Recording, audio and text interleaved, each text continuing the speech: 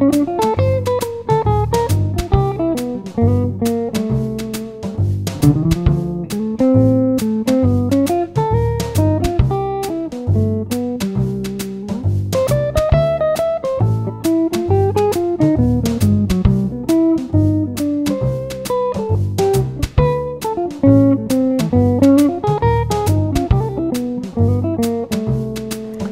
everybody, I'm Daniel Gilbert here for JamPlay.com. Going to continue with major 2-5-1 soloing possibilities. Again, this is part of the advanced improvisation exercises. And the major 2-5-1 progression is a big part of traditional jazz music, and some contemporary pop music definitely contains this progression. So last time we were talking about really playing over this progression sort of diatonically with a little bit of chromatic passing tone in the scale. What I'd like to do this time is go a little bit deeper and now give you some alterations and some dissonance over the 5 chord. Now, why do we do that? A lot of jazz players alter the 5 chord. Now, alter means to add altered chord tones. An altered chord tone to G7 is a sharp or flat 5 and a sharp or flat 9. So here's a non-altered 2-5-1.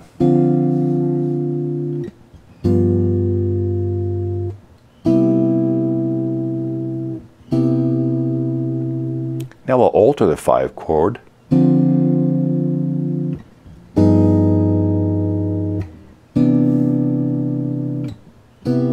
Hear that again.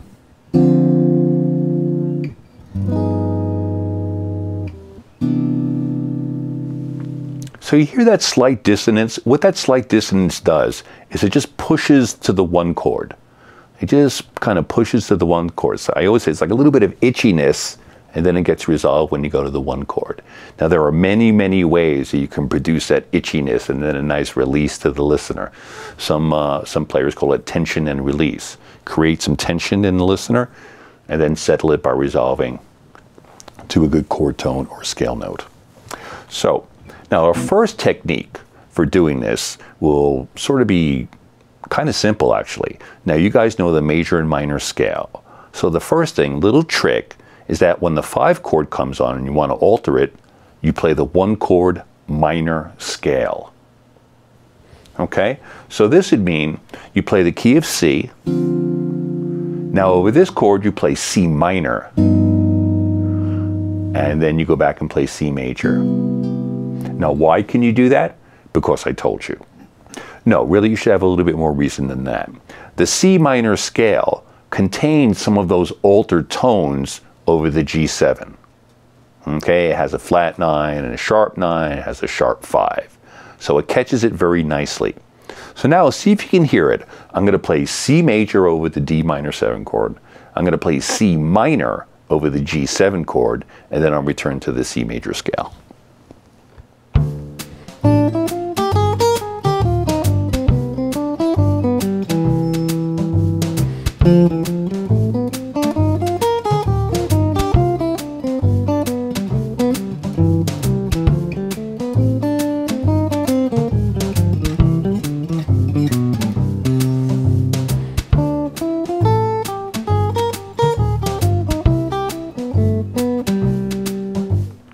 You starting to hear that? Some of you might have said, hey, that's starting to sound like the jazz that I listen to, not that real super diatonic stuff, but now I'm kind of hearing that itchiness that you're talking about.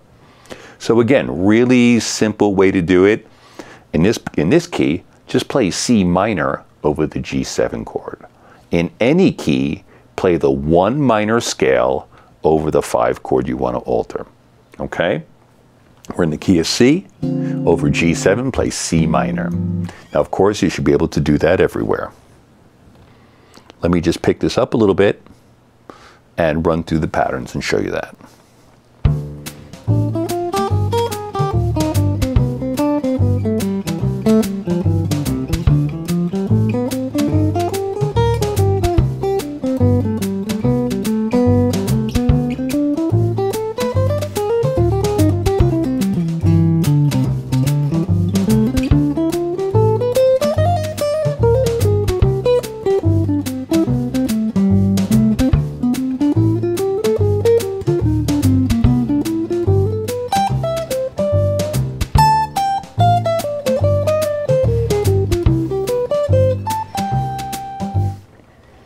Okay, so you're hearing that? Now again, this is why I really kind of pound on you guys to really, really know your basic tools. When you're really, really fluid in your major scales and minor scales and pentatonics, then when it's really easy to apply them. I can say, hey, move this over here, move this up a half step, and you can apply it and immediately get that sound. Okay? All right, so now the next step is to bring in the melodic minor scale. Now, it's going to sound kind of similar to the C minor, but it contains a tone which really lets the listener hear the dominant 7 chord a little bit more. So the key here is this. On your G7 chord, move up a half step and play the melodic minor scale. So for G7 altered sounds, play A flat melodic minor scale. Now that actually is another scale that's called G altered, and I'm just trying to give you some quickie sort of street solutions to get at these sounds. But really, I wouldn't be a really good teacher if I didn't say that is the altered scale, but I'm giving you a little cheaty formula. Okay, so I hope you know the melodic minor fingerings. And again, we have a 2-5-1 in C, and on G7, I'm playing A flat melodic minor. I'm going to do this really slowly and see if you can see it.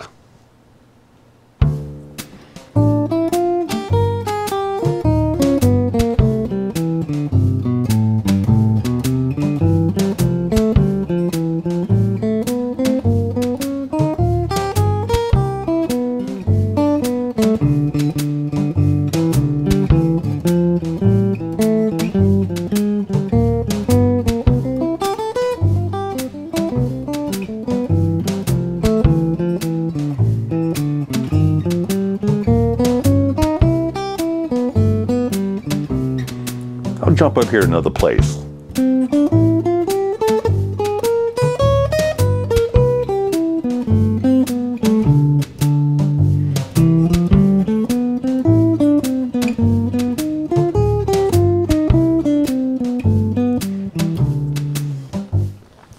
Now, unconsciously, I'm really doing, what I think are tasty resolutions.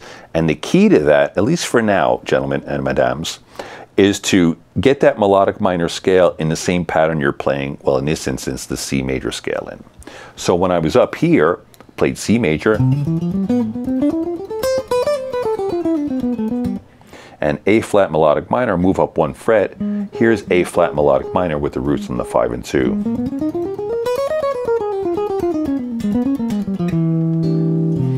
Now there you could really hear that kind of really standard kind of Fat Joe pass kind of. Okay, now as a slight little aside, this has nothing to do with what we were just talking about. I'm going to get back to that. You might have noticed me doing these little kind of flutter things. Little kind of hammer-on, I call them ornamentations. That really sounds nice in jazz to be able to do that. And just make them sort of very easy physically on the guitar. They're on the same string.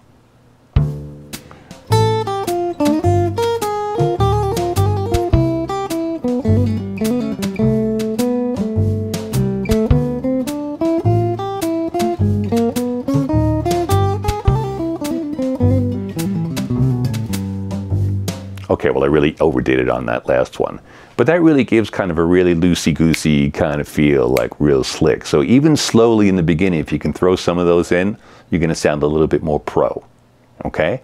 So far, we have playing in this key in C, on the G7 chord, playing a C minor scale. And that's a C natural minor, not Dorian. Now, this last thing that we just did was playing the melodic minor scale a half step up from the root of the altered chord you want to play over. Okay, then we just did that in a couple of places. So, hopefully you know your melodic minor fingerings. And now let's kind of maybe just sort of mix that up a little bit with a little flutter thing. 1, 2, 3, 4.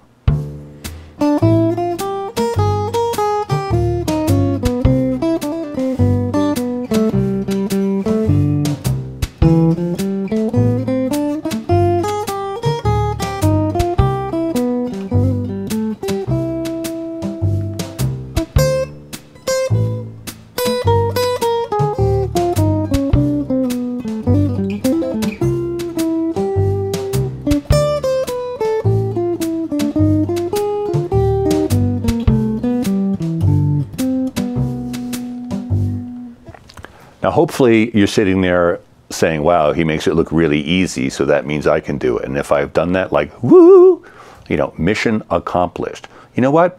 It sort of is easy if you spend the time and play around and really listen.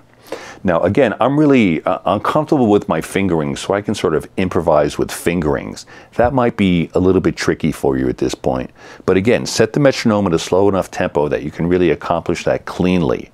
And then move it up maybe every 2 weeks or something, like 2 or 3 beats per minute, not 10.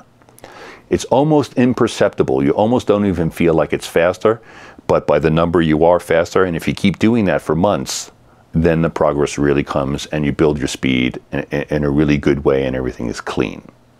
Okay, now last thing for alteration things. Now this you can do on any of the chords in the 2-5-1. This is a little bit tricky. It involves the arpeggio. And again, I probably should take time and shoot like 4 or 5 lessons on this, but I'm just going to throw it out to you. And the idea is this. We have the arpeggio.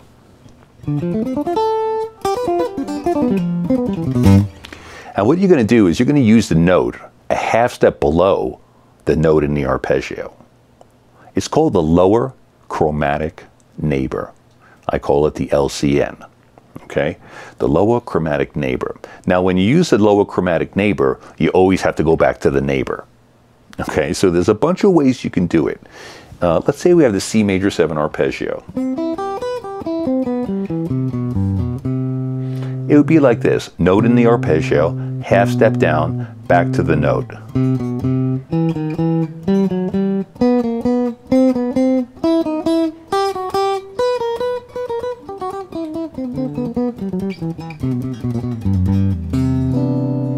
Now listen while I do that just to the 1 chord in this 2-5-1.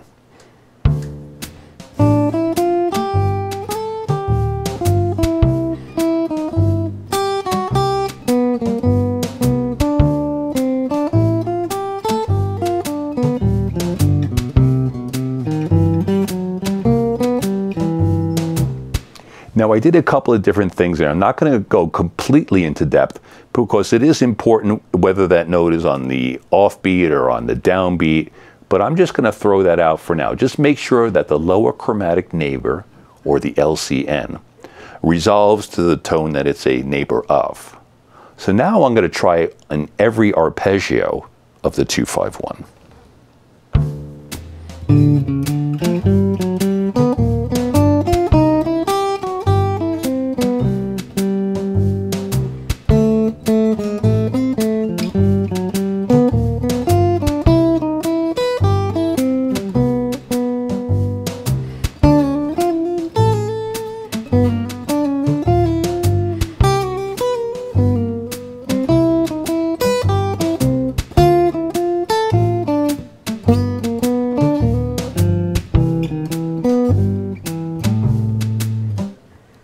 Okay, so now let's combine that with the melodic minor a half step up from the G7 chord. So I'm going to do arpeggios of D minor 7 and C major 7 with the lower chromatic neighbor, and then I'm going to use the A flat melodic minor to produce some G altered sounds.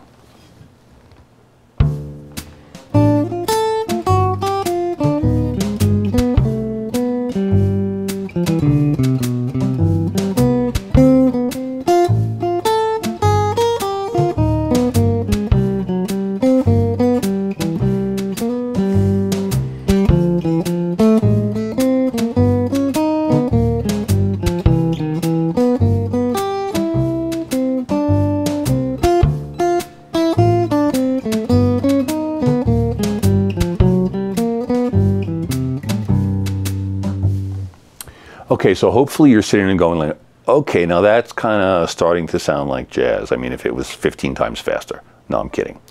You have to get these things down slow. And again, the hardest thing is really negotiating sort of the fingerings of these things. Okay? So just to review really quickly, we have a 2-5-1 in major.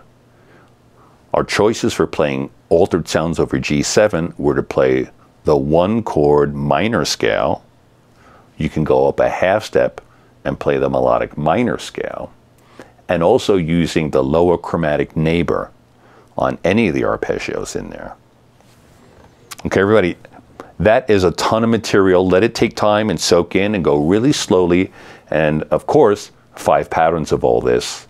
And if the audience cannot understand what you're playing, then you're not there yet. You have to be able to execute these notes cleanly, and then you can start putting emotion into it and moving around the neck and really playing what you want to play. All right, everybody, I'll see you next time.